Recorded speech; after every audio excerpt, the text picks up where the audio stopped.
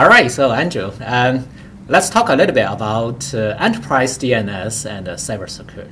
Sure. So I'm from the cybersecurity industry, right? So there's a lot of hypes and new things coming out in this industry, and more people want to also tap to this industry because there's you hear all kind of news like hacking things.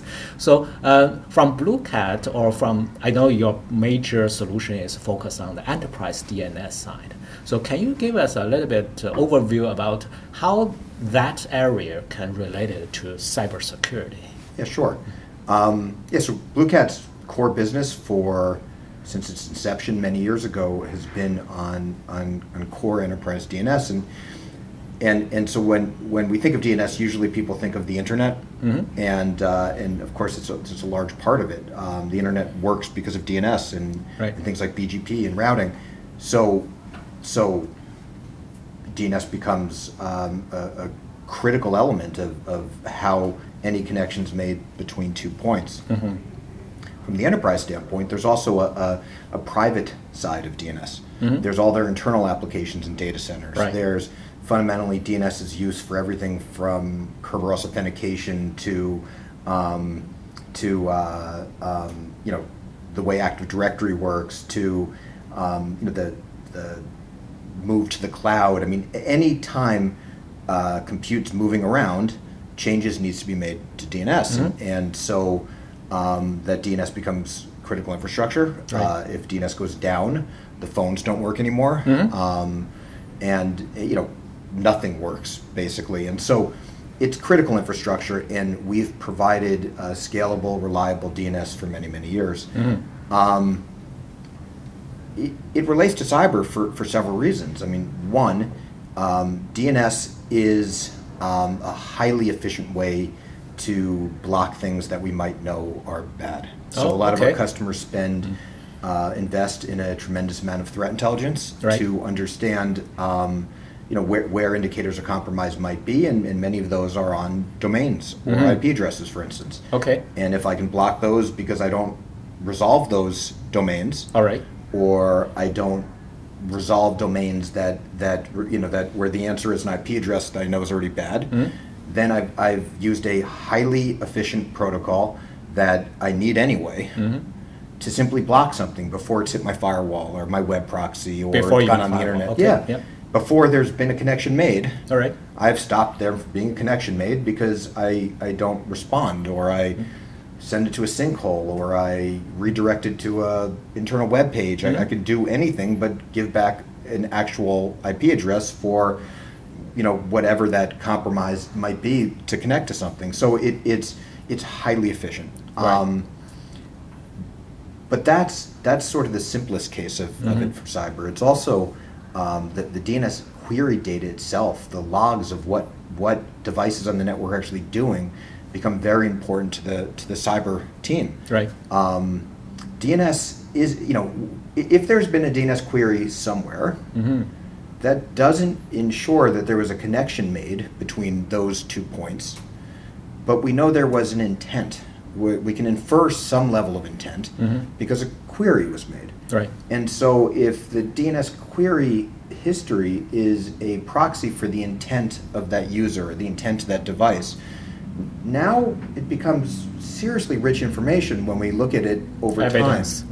It becomes evidence. It becomes, I can go back and if there was a breach, it becomes a great set of data to go from a forensic standpoint, understand what else might have gone to those sites, but also it becomes a baseline for what things on the network do every day, and they don't tend to change that often, so by looking at DNS query logs, I can identify without an agent if this thing is probably a user-driven device, if it's Windows, if it's a phone, if it's a back-end database server.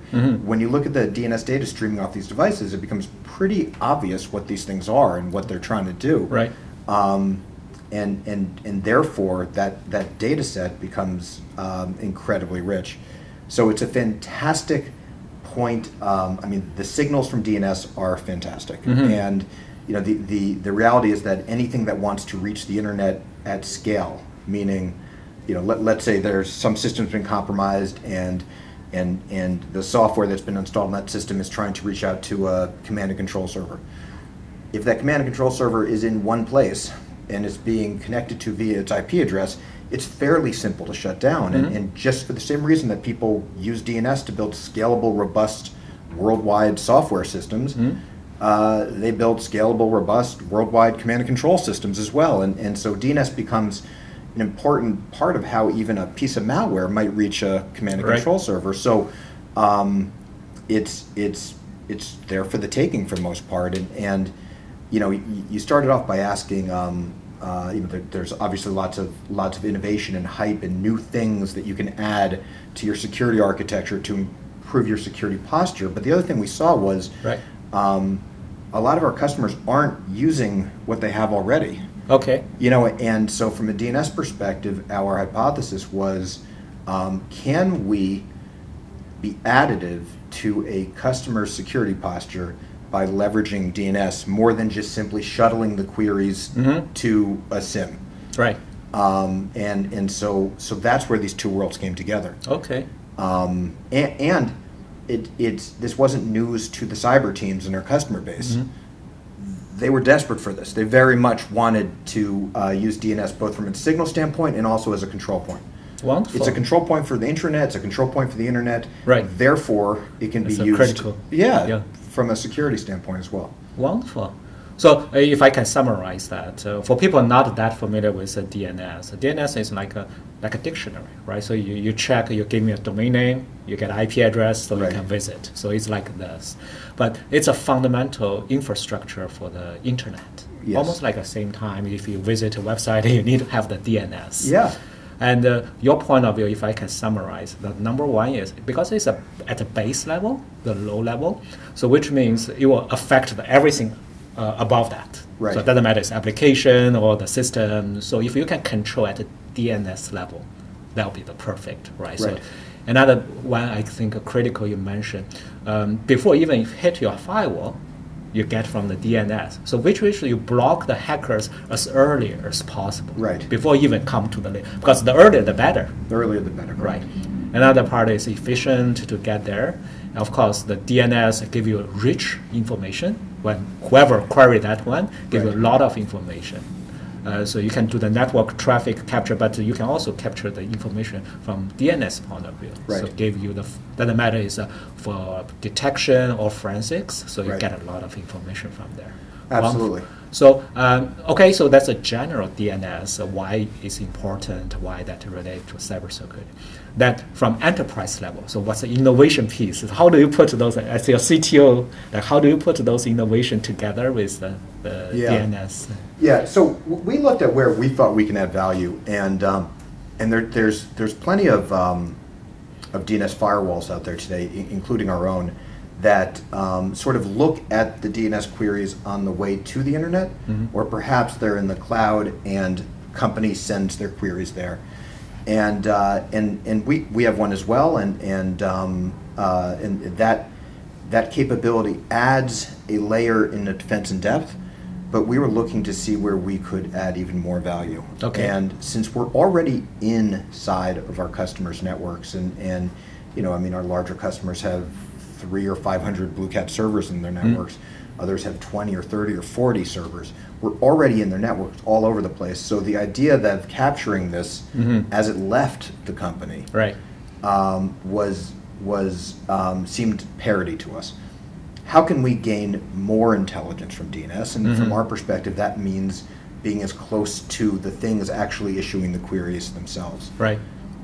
DNS tends to hop through servers before it goes out, and every time it hops, you lose the attribution of who actually made the query. Okay. So we wanted that, because if we understood the context of that client, then we can do even more. The best example comes from our retail customers. Point of sale machine queries, I don't know, 27 different DNS names. That's what it does. If it queries a 28th, even if it's google.com, it's compromised. Rip it out of the wall, because it doesn't normally do that. If I have a DNS firewall outside the network, I don't know that that thing was a point of sale machine.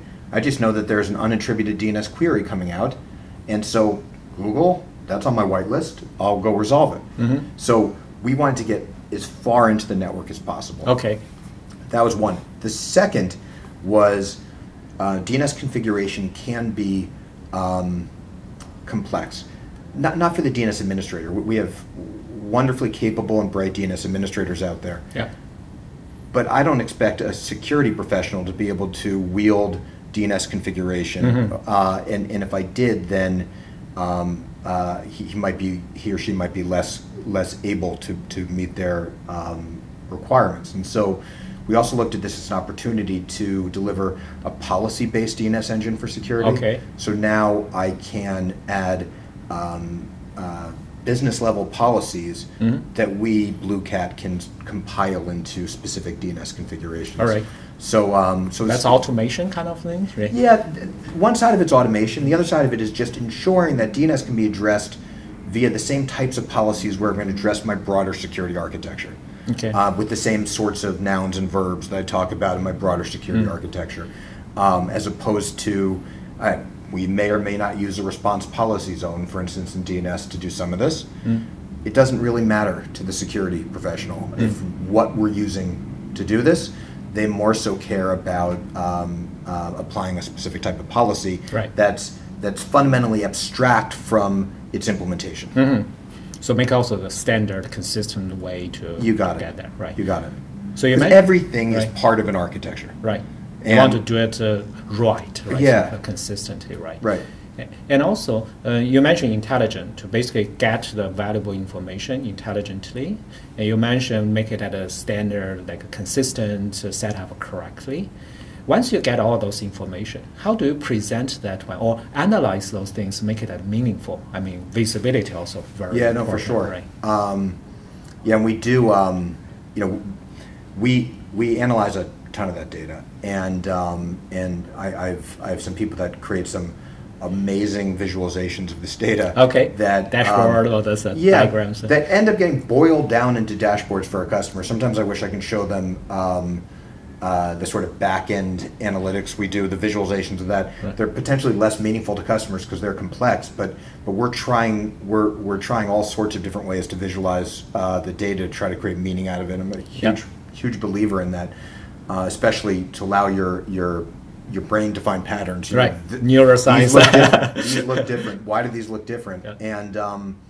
And so, so a piece of that certainly is analyzing the data and bringing it down into something that's actionable or meaningful. We've discovered, and we expected we discover, so therefore we're super happy we discovered that analyzing this data not only provides value for security, but also provides value for the network team as well. Okay. A lack of visibility of the core behavior of DNS and what things are doing also creates blind spots for those trying to optimize the network itself. For sure. And so when we start looking at this data, we see poorly configured DNS, and that starts popping up in serve fails and latency issues, and we see poor caching strategies. We see mismanagement of ARPA zones. Like all sorts of stuff starts showing up if we can actually start analyzing the data, and where that leads to improving the performance of the network because DNS is working appropriately. Those insights are just as valuable to our customers as the security ones. Right. So it's not just the security, but also the network performance as well. Absolutely. And also tells you which one you need to maybe tweak a little bit more or fix. That's you also got a it. variable. Yeah. Okay, cool. So you got the intelligent capture. You get putting all this together, make it a standard. You make it a visual to the users, and. Do you put what's your philosophy? The seems like there's a lot of data, right? So you capture everything. Do you think more is better, or like simpler is better, or like how?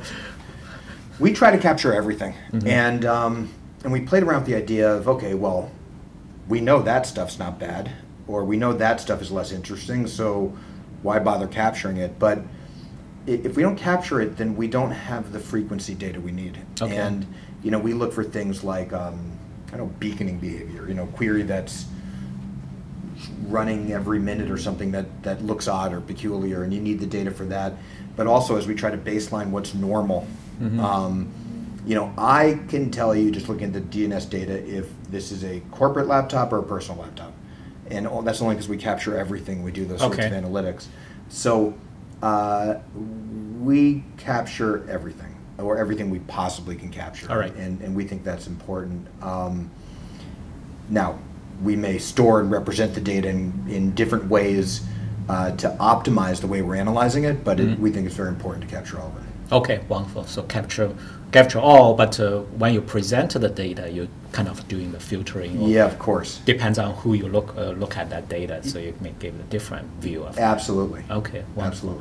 Absolutely. So far, when you combine, so putting DNS, and the cloud, and the network, cybersecurity, what do you feel? Is that the right path, and in the future, you want to kind of continue to? Yeah, it's an interesting part of our evolution. Our core value proposition has always been critical infrastructure. And one of the things for sure with critical infrastructure is a tendency to not want to change it often. Right. So it was a very interesting dynamic. How do we deploy something that we're going to change rapidly as we innovate in a world where it's critical infrastructure and many customers don't want to change it. And so we invested heavily in creating operating models that would allow our customers to make these changes rapidly. And so that core capability now gives us the opportunity to innovate much faster. And so yeah, it's data intensive, but it's also finding new ways to solve problems now that we can address them quicker. And I don't mean problems with our software. I mean problems in managing a worldwide, very complex global DNS in a huge financial institution, for instance. There's way better ways to do things than the way they've been done for the last 20 years. If you need to introduce that over 5 years through slow uptake of technology, in some cases you might as well not get started. If you can rapidly introduce those things, great. And so a core part of what we're trying to do is, alongside of our critical product, deploy the capability to innovate quickly. And so it's core on Enterprise DNS. A big part of that is security we talked about. A huge part of it's automation. Massive part is automation. It's the difference between the rate of change in our systems, running in our customers, between today and the 5 years ago when I started is dramatic.